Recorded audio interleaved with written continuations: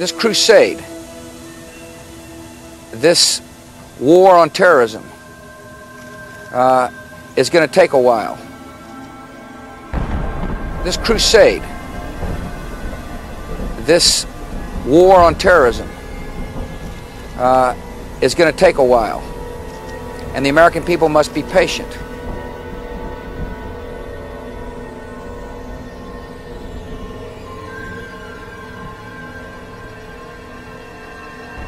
You can see in the foreground the flags of the 117 member states which are flying. And now the car approaches the door. This surely is a moment which will live in the memory of those who witness it. Pope Paul VI, the spiritual leader of more than 500 million people all over the face of the earth, inheritor of a lineage of 2,000 years, is greeted in this house by the chief representative of a world organization made up of member nations who can count over 2 billion people of many kinds and many creeds, an organization which man brought into being 20 years ago. His Holiness descends, is greeted by the United Nations Chief of Protocol, who of course met him at Kennedy Airport this morning. The Secretary General awaits inside the threshold of the United Nations building.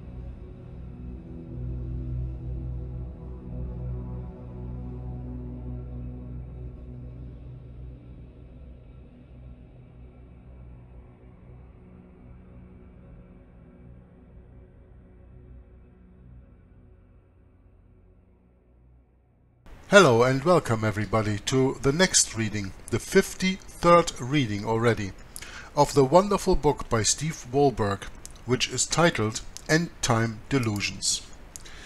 He deals with the delusions the Antichrist, that is in existence for hundreds of years, puts on us. The veil he puts on the truth, as he forbids people to read the Bible. He gets his own eschatology out there, and that is a quote-unquote rapture, that is a quote-unquote left behind, that is a quote-unquote tribulation, is quote-unquote 7-year tribulation, and I could go on and on and on. We discussed all that in the foregoing 52 parts of this reading. Me, that is Tom Fress from Inquisition Update, and me, Jörg, from Hour of the Truth. And today we are going to finish that chapter 20, the path of the virus, go into chapter 21, probably. Let's see where it's going to take us. But first, let us welcome Brother Tom Fress from the United States of America over there on the big pond. Hello, Tom, and warmly welcome to the broadcast. Yes, hello, Jörg, and nice to be with you, and hello to the listeners, and anxious to continue our study. I've been reading some of the comments posted on the videos, and it appears that many people are beginning to comprehend the truth. And what I would love to hear from the listeners is a comment that I would make after hearing something like this, and that is that the truth makes far more sense than the futurist lies that are taught from the churches in this country. Listen, historicism is as simple and as plain and as understandable as the truth normally is. But futurism is mystifying. It's magical. It's something predicted that will never be proven. Listen, Here's something that's very crafty about futurism. If you predict something that's going to happen in the future and you know it's a lie, it's never going to come to pass, who's ever going to know that it was a lie? Stop and think about it. If you prophesy something that's going to happen in the future, knowing that it's never going to come to pass, and you make everybody believe what you prophesied is true, who's going to prove you wrong? Nobody. That's what is so convenient about futurism. They forecast a future fulfillment of the 70th week of Daniel, and it's never going to happen. Because the fulfillment of Daniel's 70th week, Jesus performed 2,000 years ago. And we have the historical proof of that fact, which is the New Testament of our Bibles. When somebody asks you about Daniel's prophecy, you can say it is fulfilled. And someone may ask you, well, how do you know Daniel's prophecy is fulfilled? Then you can read to them the New Testament, and in that New Testament displays every jot and every tittle of Daniel's 70-week prophecy fulfilled right there in plain English. You can't get it wrong. But how certain can any futurist be about this future 70th week of Daniel that's never going to come to pass? As long as it's to be fulfilled in the future, no one will ever be the wiser that it was a lie from the get-go. And that's just how clever the Jesuits are. You have a more sure word of prophecy. You have the historicist truth. You have the prophecy of Daniel as recorded in Daniel chapter 9, verse 24 through 27, and then you have the historical record of its fulfillment in the New Testament. Aren't you lucky? No one can argue with you. You simply show them the New Testament and say, which part of Daniel's prophecy is not recorded in the New Testament as having been fulfilled by Jesus Christ 2,000 years ago? Put the onus of proof on them and let them read the New Testament and find out with their own eyes that every I is dotted, every T is crossed in Daniel's prophecy. And you have the infallible, divinely inspired New Testament Word of God proving Daniel's 70th week prophecy is over. You have certainty. You have the most sure word of prophecy. You don't have anything in the future. You have historical fulfillment that no one with a righteous heart and a righteous mind can gainsay or deny. You have the most sure word of Bible prophecy. Historicism. That is the interpretation of Bible prophecy that says Daniel's 70th week was fulfilled by Jesus Christ 2,000 years ago. And there is no future fulfillment. That is the historicist truth.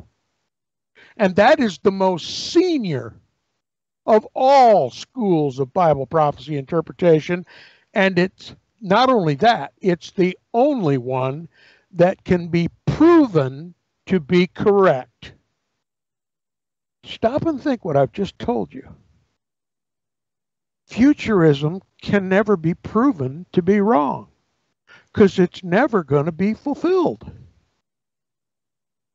Isn't that fortunate for the papacy, the man of sin, the son of perdition, the Antichrist, that has deceived the whole world and has deceived all the Protestant evangelical churches to teach them to believe a lie and put them on the outs with their own Savior. That's exactly what it has accomplished. We, his people, have angered him beyond our ability to comprehend. And what's left for us is nothing but on our faces in sackcloth and ash, repentance of our futurist lies, and return to the historical, the ancient, the righteous, and true interpretation of Bible prophecy, historicism. Back to you, Jörg. Yeah, that's a very good point you are making there, that futurism can never be proven because it never happens, but historicism can be proven because all the prophecies have been fulfilled. Well, listen, I don't want to get into a big discussion. I may even regret bringing this up, but you and I are in agreement about one thing. I mean, lots of people adore Ellen G. White from the Seventh-day Adventist Church, but she prophesied something that is never going to be witnessed to be fulfilled, and that is the so-called investigative judgment. And so many people believe in this so-called investigative judgment, and I'm not even going to go into what the investigative judgment is, but she prophesied it. That will come to pass, this investigative judgment. It's in the fulfillment right now, according to Seventh-day Adventist teaching. But nobody's witnessing it. It can't be recorded in history because it can't be witnessed. It cannot be fulfilled in history because it's something that's supposed to be taking place invisibly in heaven right now. Okay? And you and I agree. No prophecy is of any good if it cannot be fulfilled in history so that the world can witness it. These prophecies can never be a witness for the truth, can never be a witness for Christ if they are invisible and cannot be validated or verified in this world. There can never be a historical writing documenting the historical fulfillment of the so-called investigative judgment. Therefore, we reject it. It cannot be a Bible prophecy. It cannot be a prophecy from God. Well, the same measure goes against futurism. It will never be witnessed in the world as having been fulfilled, and therefore it cannot be historically recorded, and therefore it cannot be a witness for the truth. A Bible prophecy is useless if it cannot be witnessed by God's people as having been fulfilled in history. Daniel prophesied the coming of Messiah at the end of the 69th week and the very beginning of the 70th week. There would be a 7-year period of time, beginning at his baptism, 3.5 years later his crucifixion, where he caused the sacrifices and oblations to cease by completely doing away with sin. Okay? And then 3.5 years later, the gospel continued to be preached to the Jews and to Jerusalem until the record, the infallible record of the New Testament verifies to us that the Jews and Jerusalem rejected the gospel. The 490th year had expired. They stoned Stephen and said, if you don't consider yourself worthy of salvation, we go to the Gentiles.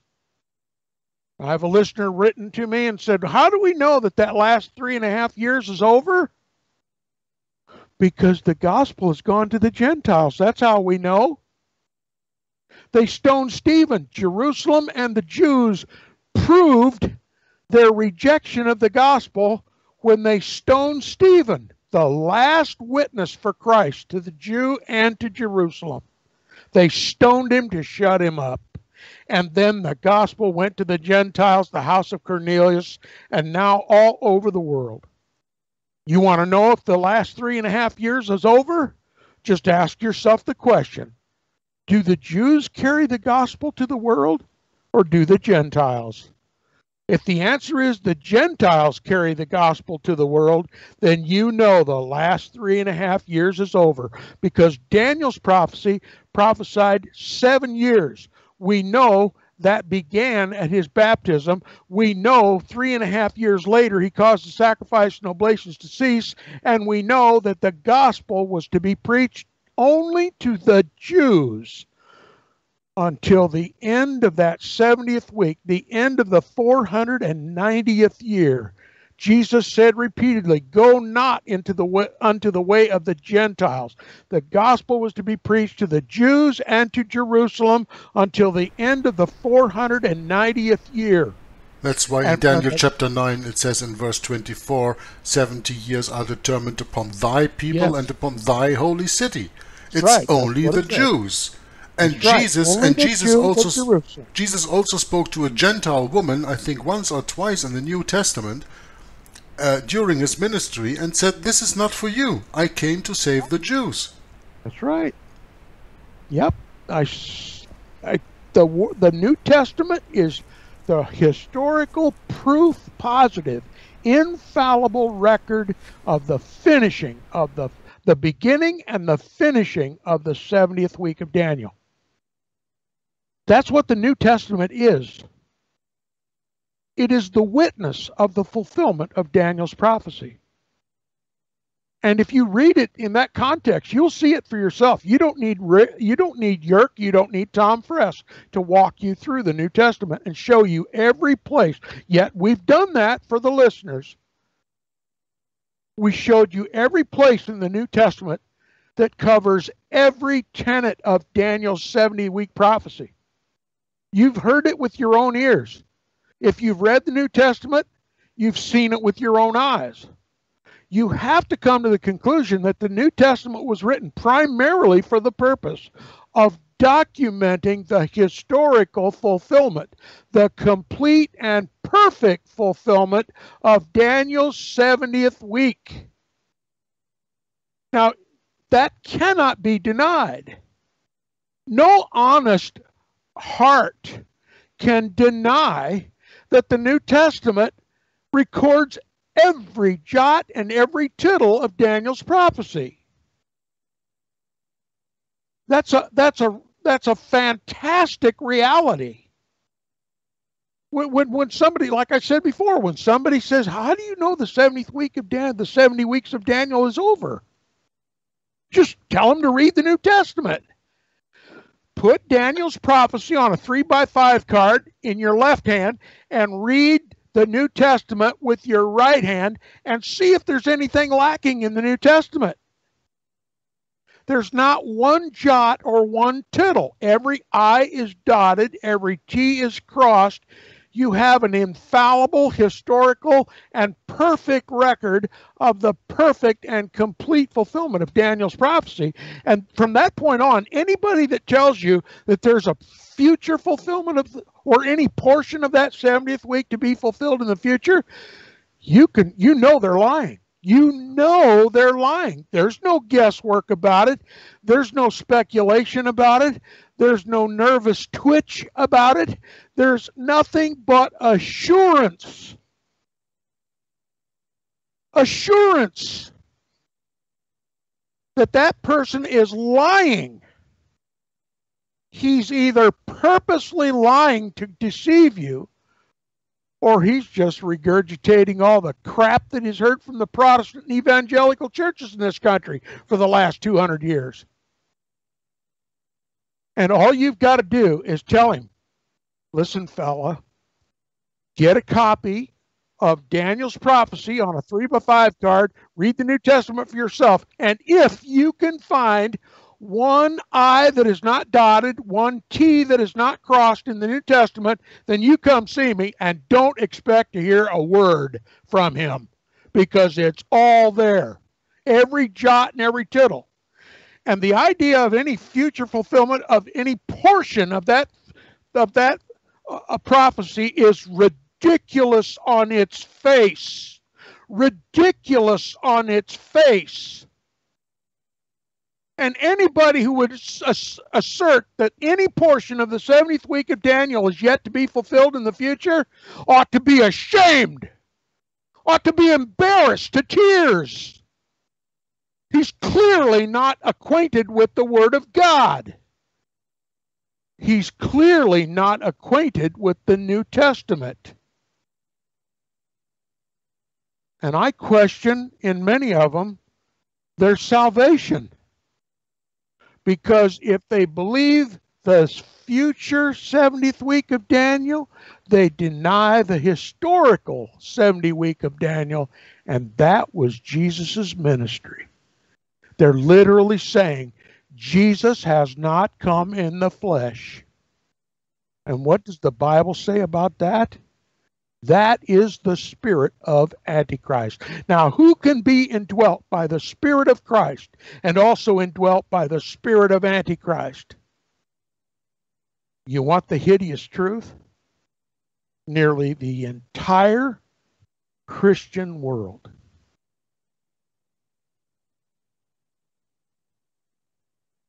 Isn't that the most hideous reality you can even imagine? Because you could count on one hand the historicists that you know in this world.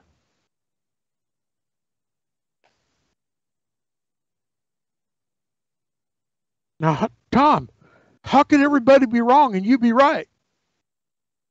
You tell me. That's a mystery I can't unravel. It's not a mystery, Tom. It's not about you being right. It's about the Bible being right. That's exactly right. You just quote the Bible. That's all. Exactly right. It's not about you. It's not about me. Thank God. It's not about Steve about Wahlberg. me. It's about God and His infallible word that we have to read and to study to understand the prophecies given and see back in history the prophecies being fulfilled. Yep.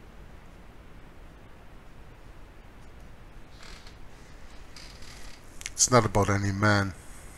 That's exactly right. Not It's with not with man. us in this ministry that we are talking about here. It's all about a man in the Antichrist world. It's all about the Pope. And it's all about the spirit of the power of the air. And when you know your Bible, you know who that is. Yes, and once in a while, and I have to address this before we continue with the book, one thing that continually plagues me is listeners that will say, well, yeah, we know the papacy is the Antichrist, but the last pope will be the Antichrist. Yeah, like this one guy in the comment today in the last yes, I read it. 50-second video. Let me tell you, I used to be in that camp, and I'm admitting it publicly. And I'm also on my face in sackcloth and ashes. I was wrong. The papacy, from the first pope to the last, whenever that is, was, and always will be the Antichrist. The institution of the papacy is that man of sin, that son of perdition, the one who fulfills all the Bible prophecies as recorded in history is the Antichrist. You don't look for a future Antichrist. You have him in full bloom every day, all day long, no matter what generation you live in. Okay? Wherever Christians are, Antichrist rules. That's the way it's been since the 5th century. The last pope is only distinguished by this one thing. He is the pope that will see Christ's return. He is the Antichrist that will be destroyed by the brightness of his coming and the spirit of his mouth. But that's the only thing that distinguishes the last pope from every other pope in succession, from the first to the last. So don't let anybody tell you, well, the papacy is the beast or the Antichrist, but the last pope, he's the Antichrist. He's the Antichrist. He's a liar. He doesn't fully understand, and he needs to keep listening and keep his mouth shut until he has understanding. Okay? He's no different than I was when I was wrong. So, the best advice I have for people still lacking understanding is to begin at the beginning of this series and listen to every broadcast and pay close attention. Don't let your mind wander and drift. Pay close attention and you'll see we know what we're talking about, and it isn't just us. This was the belief of all true Bible-believing Christians forever in the past, up until about 200 years ago.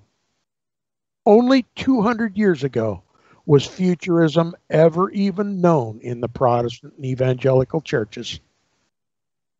Historicism was the only school of Bible prophecy interpretation prior to about 200 years ago. And every Bible-believing Christian prior to about 200 years ago knew in his heart from the scriptures and from history that the papacy is, was, and always will be the Antichrist.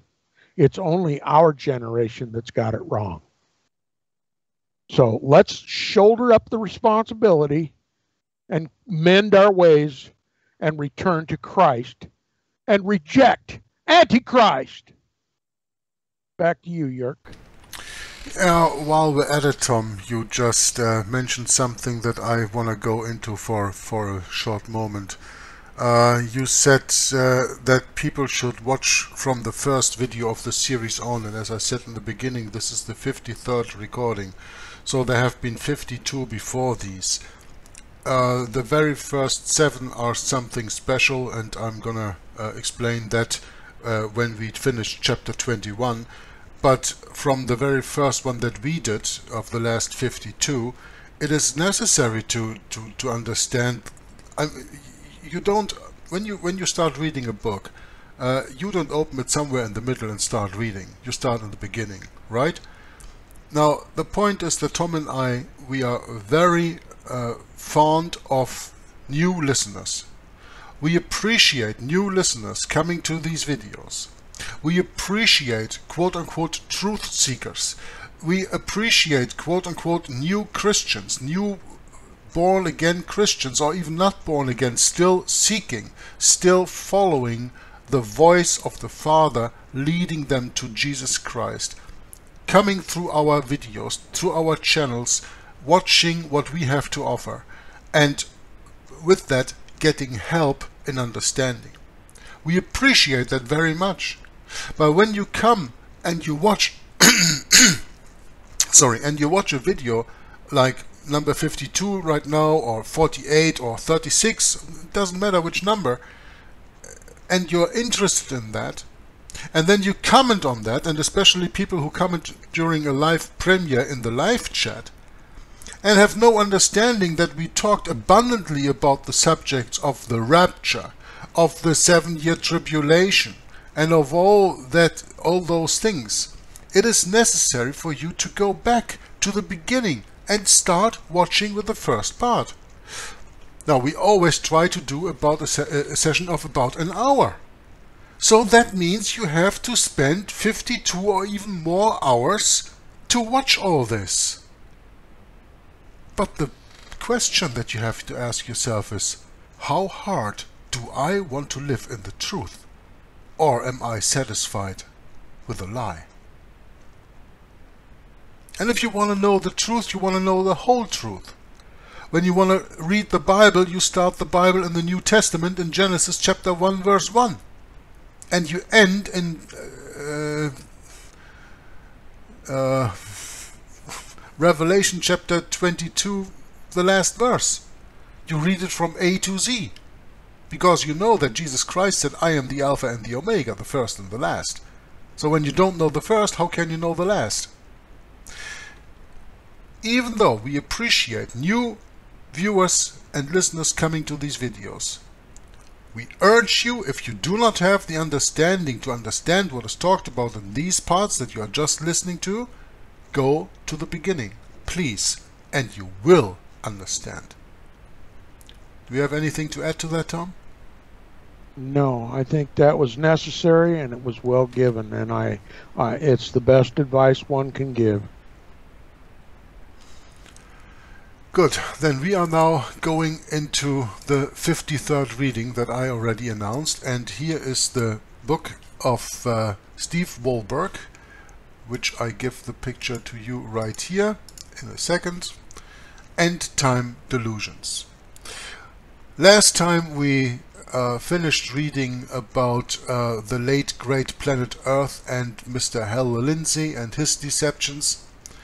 And the author says here, through the late great planet Earth, the Jesuit virus of futurism made incredible progress in its ancient intelligence strategy to replace historicism as the prophetic operating system of the Protestant world. Now enter Left Behind. In the 1990s, Tim LaHaye and Jerry B. Jenkins took the future Mr. Evil idea of Hal Lindsey, took the future Mr. Evil idea of Schofield, Darby, Irving, Newman, Todd, Maitland, and the Jesuit Ribera, and turned it into, quote, the most successful Christian fiction series ever, unquote, as stated in Publishers Weekly. Now, why did I put the word fiction in blue color here? Because that is a true word about futurism. Futurism is fiction. It is the successful, quote-unquote, Christian fiction series ever. It is fiction. That is what Tom meant when he said futurism cannot be proven because it never happens. Or most people who learn about it do not live to see the fulfillment of it. The people who lived in the beginning of the 19th century, when futurism was first taught through all the pulpits in the churches, those people are long dead. They never saw futurism coming into fulfillment. But when they were betrayed by futurist teaching, they will see that they will be at the second resurrection and not at the first. Point is, the word fiction is very important here. It is a fiction series. I don't even like the word Christian in here. We should actually scrap the word Christian and say that all these is the most successful fiction series How about ever. Roman Catholic fiction? Yeah, Roman Catholic, but Christian does not just fit in there, I think so. You can't mix the word Christian with Roman Catholic. And that's what the Endtime Delusion does, huh? That's right. It takes the one for the other. It posts as Christianity, but it is pagan Romanism. Now, Lindsay's book, the author continues, The Late Great Planet Earth, was largely theological, while Left Behind is a fast-moving sequence of highly imaginative novels, quote, overflowing with suspense, action, and adventure, a Christian thriller, or Catholic then, in this regard, Tom, with, quote, a label its creators would never have predicted, blockbuster success. From Entertainment Weekly. Yeah. The novels have reached the bestseller lists of New York Times and the Wall Street Journal, and have even resulted in an interview of LaHaye and Jenkins on Larry King Live. Now, for the people who are not aware of this, Larry King is a host of a talk show on CNN, which I like to call Catholic News Network, but actually it is Cable News Network. It was founded by a Knight of Malta, whose name just slips me for the Ted Turner, a Knight of Malta who founded that channel. So don't think that on CNN, and especially with Larry King, you can get any truth. Exactly. I guess they even lie when they tell you how late it is. Left Behind books are now available at Walmart, Costco, Target, airports, and inside countless stores. The central figure of this blockbuster series is Nikolai Carpathia, representing Mr. Nightmare himself, the after the rapture Antichrist. After the rapture. We should have put that in quotation marks. Yeah, right. The result? Through Left Behind, the virus of futurism has multiplied exponentially and practically taken over the prophecy-minded Christian world. Most Christians expect a future Antichrist, which means Protestantism's original operating system has crashed. Okay. Now you're about to read a quote. Let me interject something here. I want to speak to the older, or rather the oldest of the listeners here. Anybody approaching 65 years old?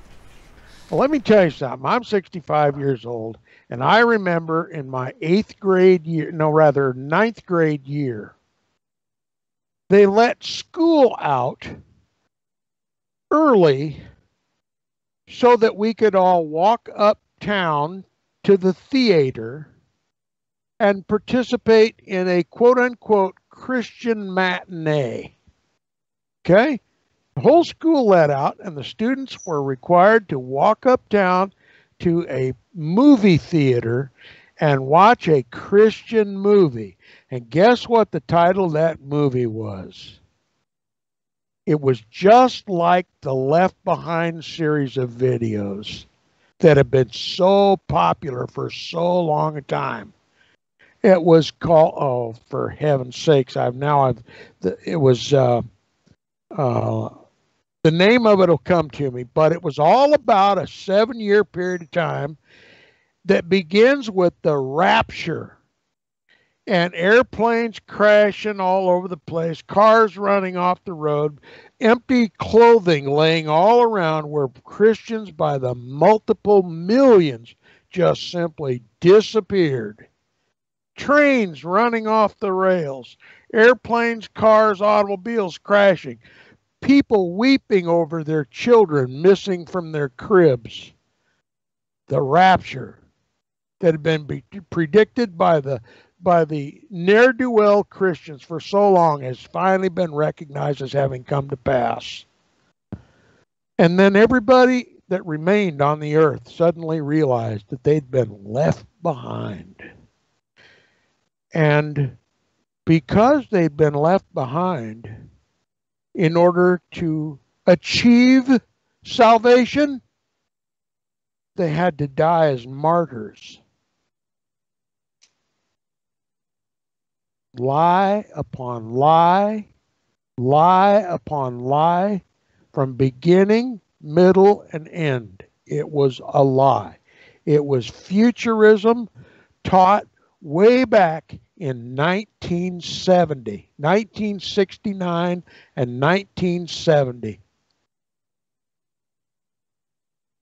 And I'm still having trouble coming up with the name of it.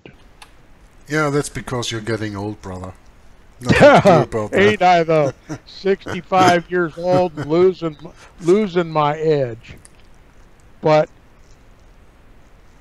the Left Behind concept, as popular as it has become, was preceded by this movie that literally was shown in every church across this country.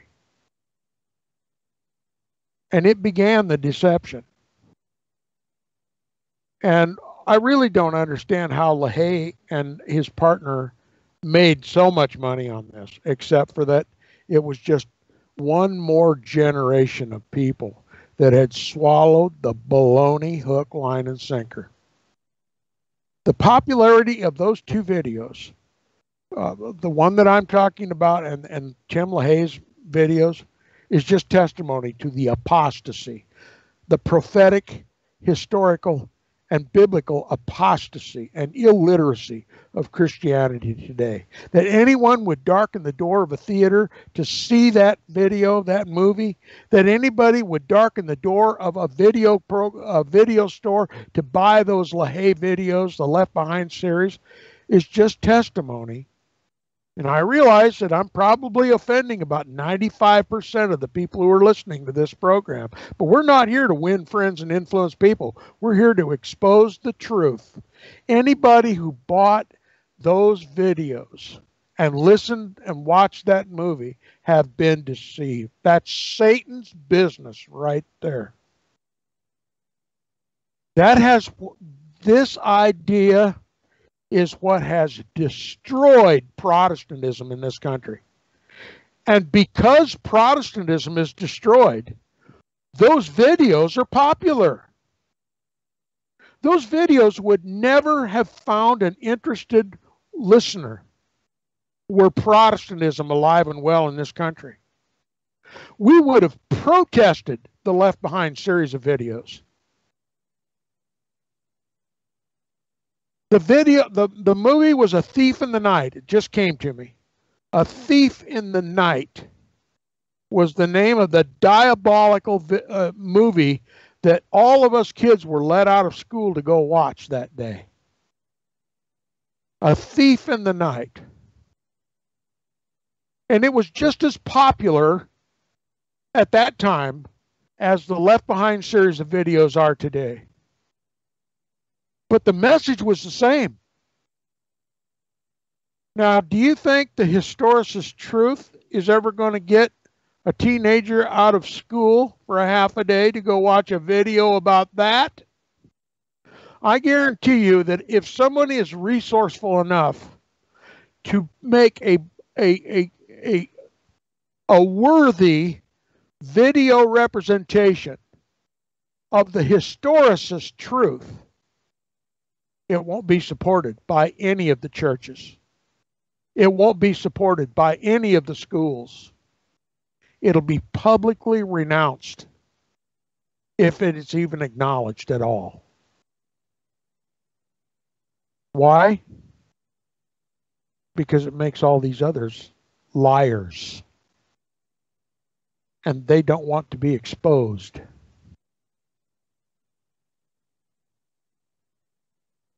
It's a hideous reality that in this so-called Christian nation, the truth is as rare as hen's teeth. And that's to put it mildly. And let me tell you something else about the truth tellers. They are persecuted. They're going to be persecuted. And their truth will never be heard except by those who God leads them to it. We're going to be in a permanent minority. But then the Bible plainly tells us that the truth, the gateway to the truth is narrow, and few there be that find it. Back to you, Jörg. Thank you very much, Tom. And let me please allow to add something to this. While we're at it, I think this discussion needs to be mentioned. You said that you were quote-unquote taken out of school to see that movie, right? What we just read here is that Entertainment Weekly labels this movie as a blockbuster success, that Publishers Weekly say about this most successful quote-unquote Christian fiction series ever, it was a success you couldn't go around. You couldn't miss it. But the problem is, and that's the point that I want to make, they got the people with entertainment. They didn't teach Bible, they entertained you. And that means they planted another understanding in your brain while keeping you amused, sitting in a chair in the cinema, having the popcorn on your left hand, the Coke on your right hand, and watching a movie to be entertained. The difference with what Tom and I do here in this reading of this book is we are not entertaining. We are telling you the truth, and we use for that truth as the basis the Bible. And none of these movies, none of that quote-unquote fiction series, whether in books, movies, meaning in the cinema or on DVD or whatever, has ever been Bible-based. It's entertainment. It addresses the mass. It addresses the majority of the people. Now, you tell me, have the majority of the people ever been right when you see it in the light of the Bible? Wasn't Israel more or less the smallest country?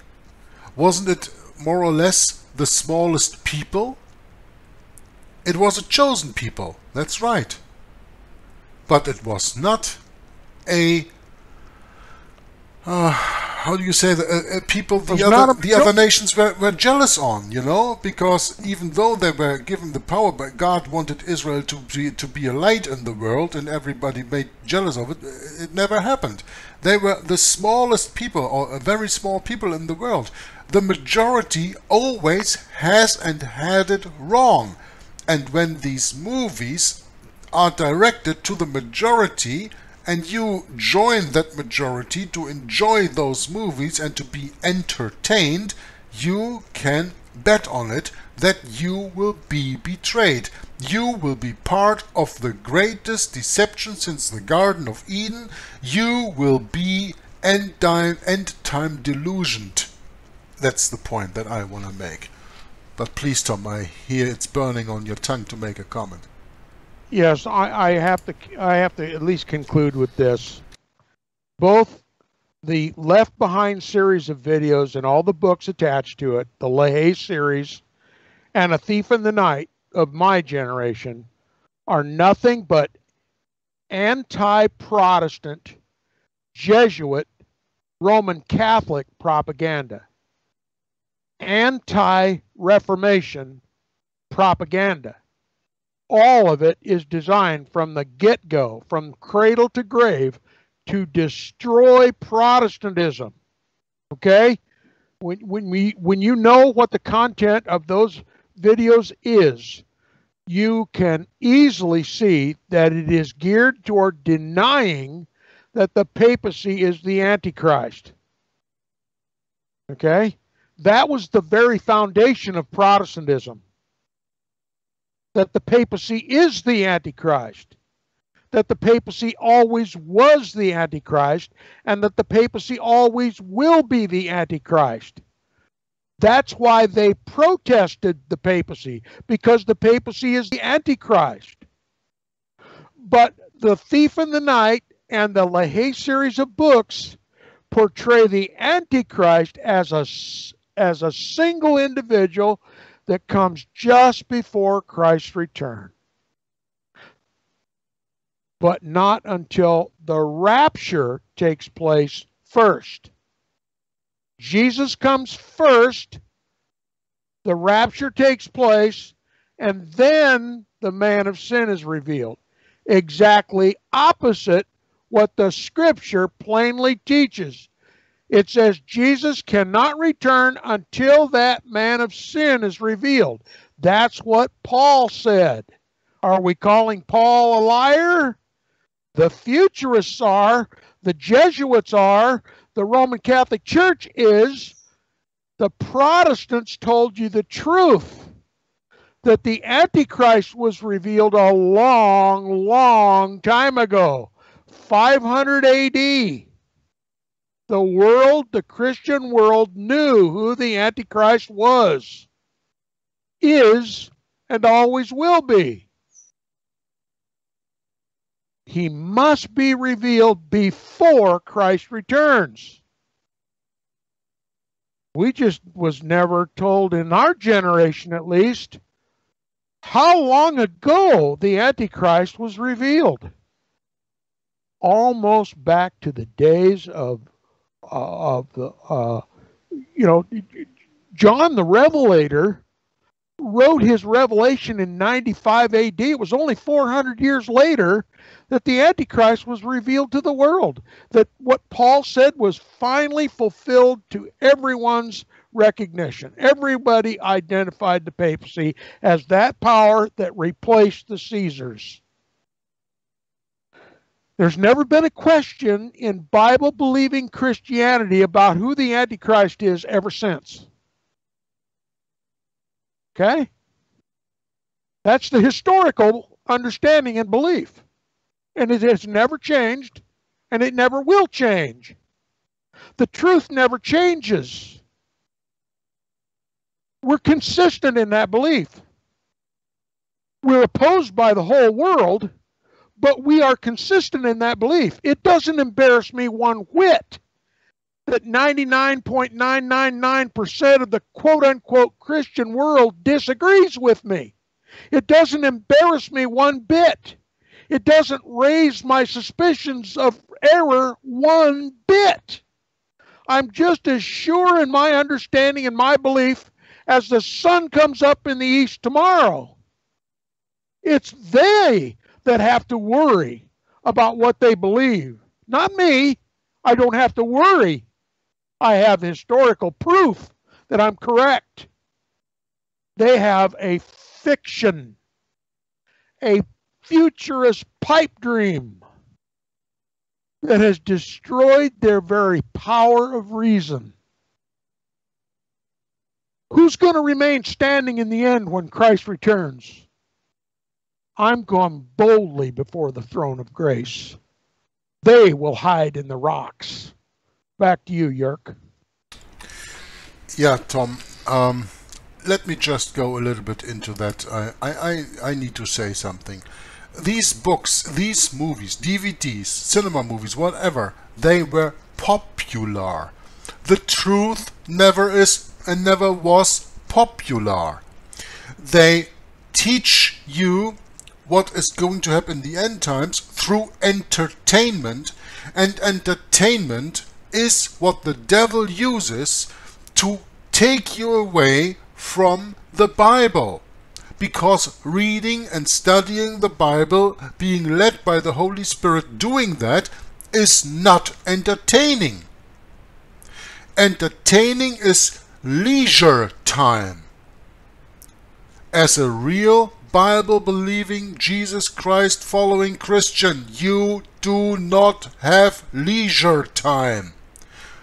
You live Jesus Christ every second of your life.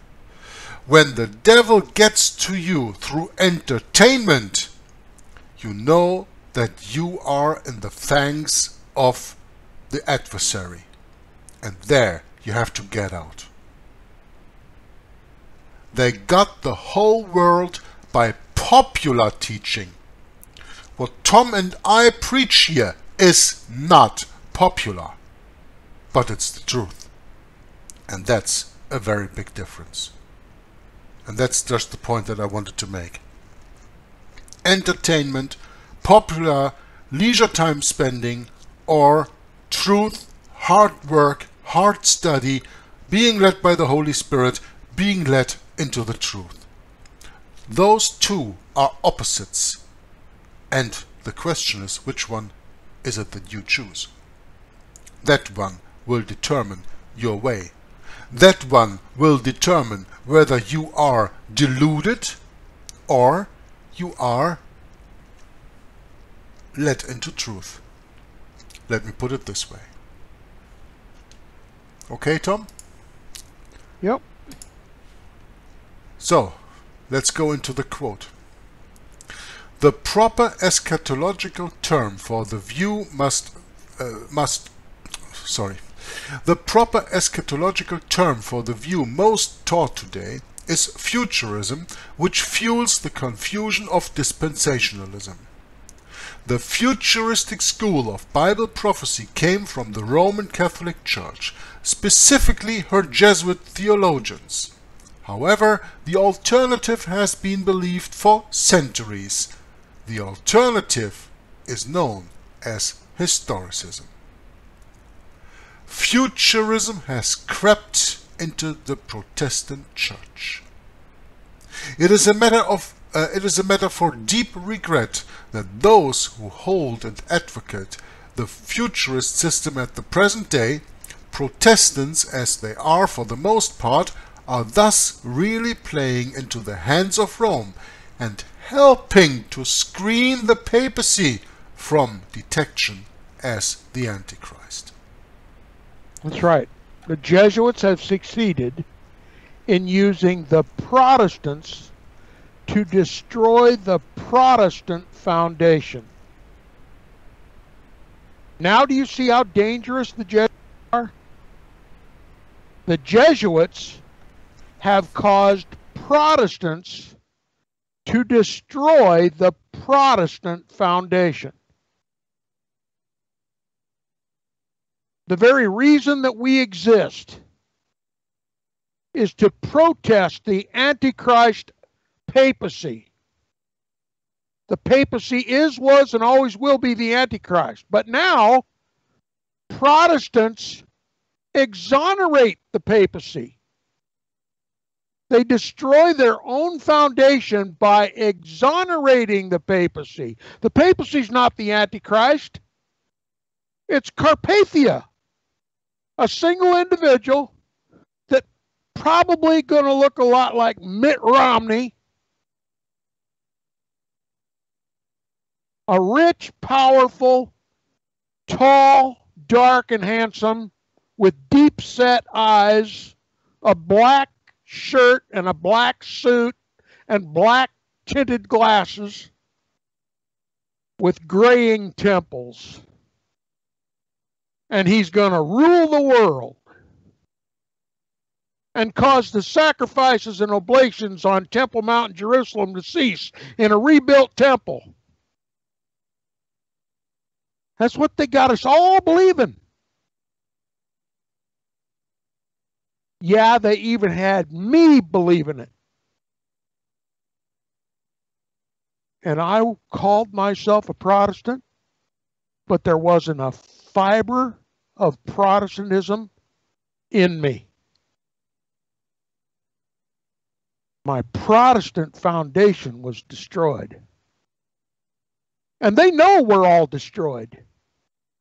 They're gleeful that we're all destroyed. They destroyed their most lethal enemy, the truth, the biblical, historical, and prophetic truth. They destroyed it with one stroke of genius.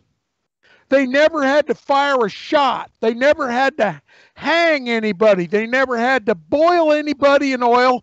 They never had to gut anybody. They never had to have an Inquisition. They never had to have a war. All they did was teach us to believe a lie. And our foundation is taken from out from under us, and we are known the world over as a laughing stock. That's what Protestantism is today.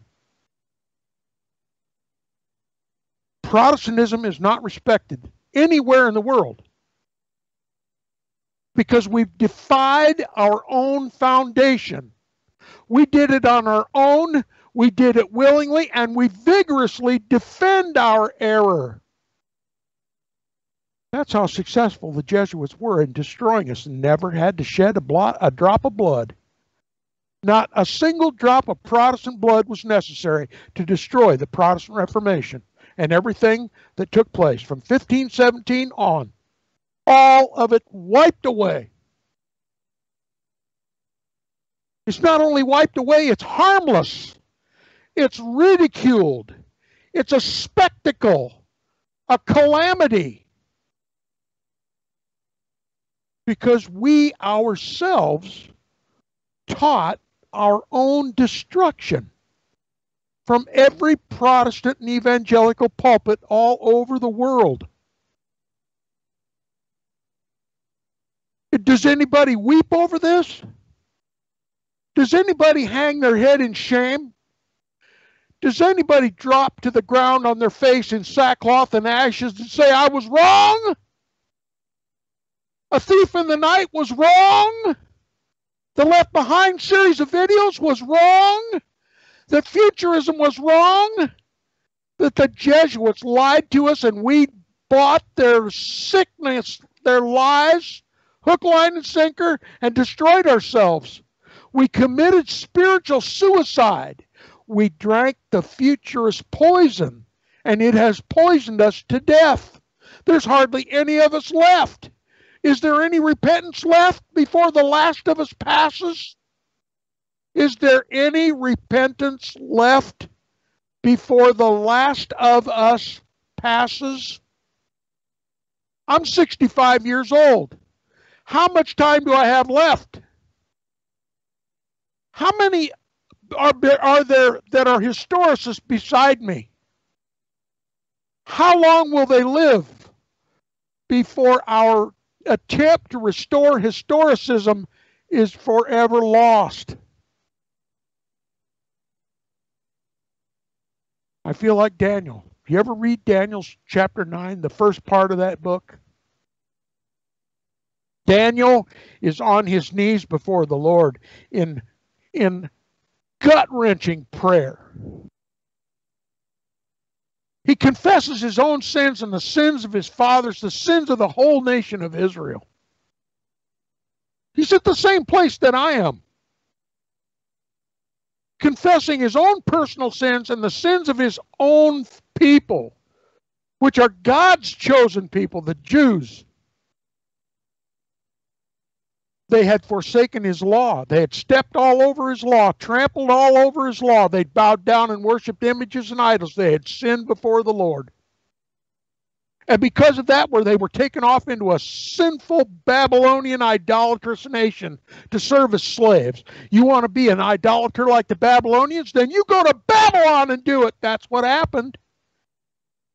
All Israel, all the Jews were taken off into Babylonian captivity to be slaves to idolaters. Those who cared nothing for God's law and worshiped and bowed down to images and idols.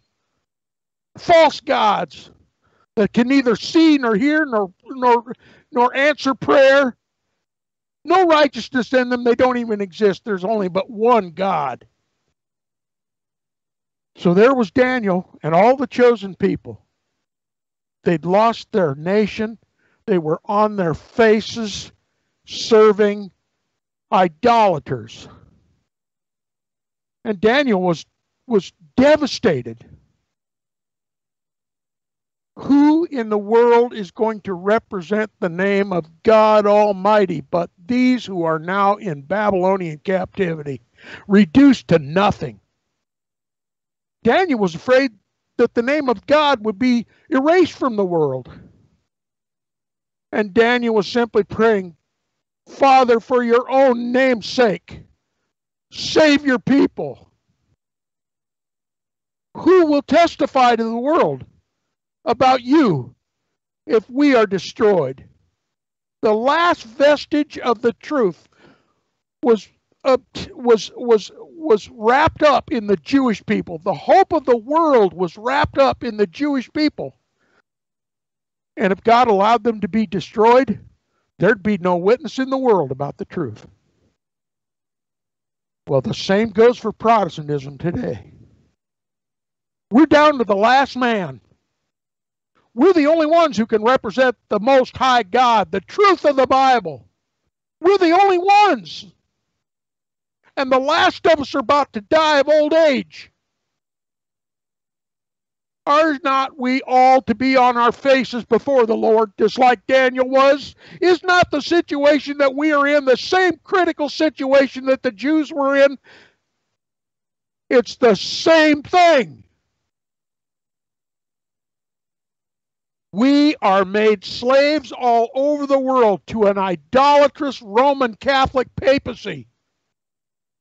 The Nebuchadnezzar of our day. We are all in Babylonian captivity today. And the last of us are about to die.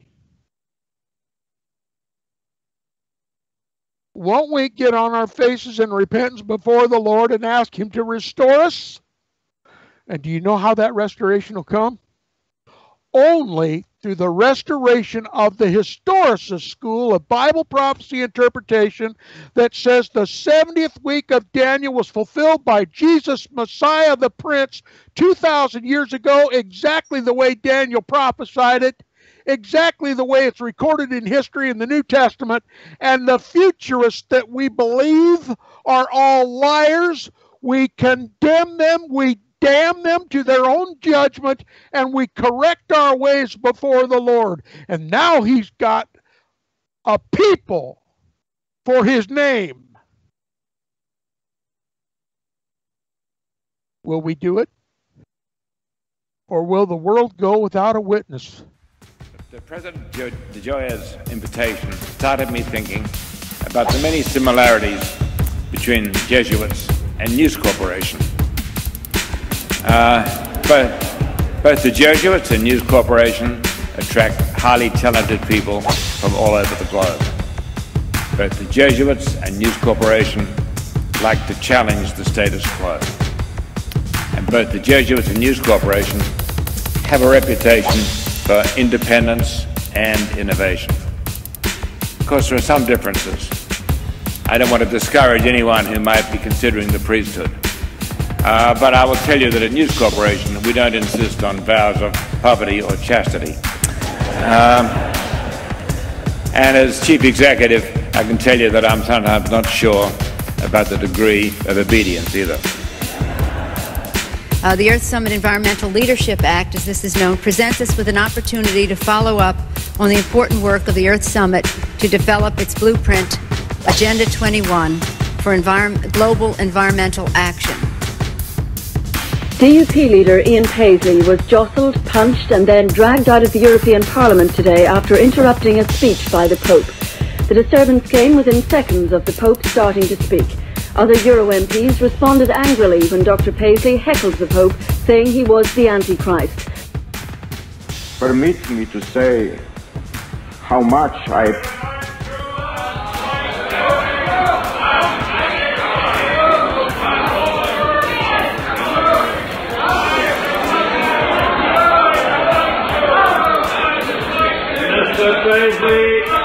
Mr. Paisley, I call you to order and I ask you to stop this disturbance.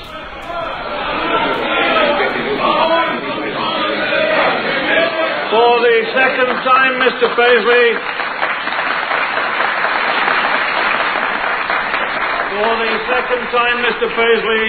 I call you to order and I ask you to respect the dignity of this House.